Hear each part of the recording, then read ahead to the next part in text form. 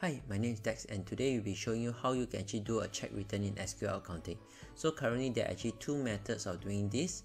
The first option is to do a direct cancellation. So to do that, we just need to come to GL, cash flow entry, and then let's say example we will take the payment voucher. So we just double click into it, we press edit, and we press cancel. Okay, so this method we normally recommend for clients that actually have already issued a PV or payment voucher but haven't passed the check to your supplier. Alright, so once you're done, you just press save. Okay, so let's say example Maxis Communication. So there's two invoice 29 and 53 and we cancel this payment.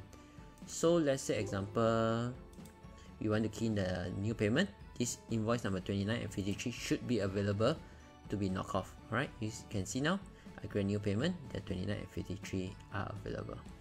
Alright, so the second method is where we actually use the bounce status function. This function is important if we actually have the payment actually went out from your bank account and then after that the money has come back in a later period. Okay, to do this, what we need to do is come back to cash flow entry here, find the particular check that it has been bounced. Let's say we go all the way down, say ABC Sandra Berhad. We need to come here, edit. Then in the blank space here, we will just right click here, bounce status, and then from here we can set bounce on, say 22nd of August. So when press OK, the system will then show you that this check has been bounced. Alright, so to see the impact, right, we can go to your bank account.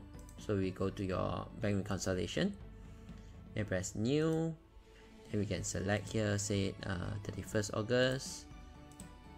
Maybank, apply. So if we can see this ABC, the system will show that it's bounced. Alright, so that's the two methods that we can actually use for a check return. So do let us know if you have any further topics you'd like us to cover. Thank you.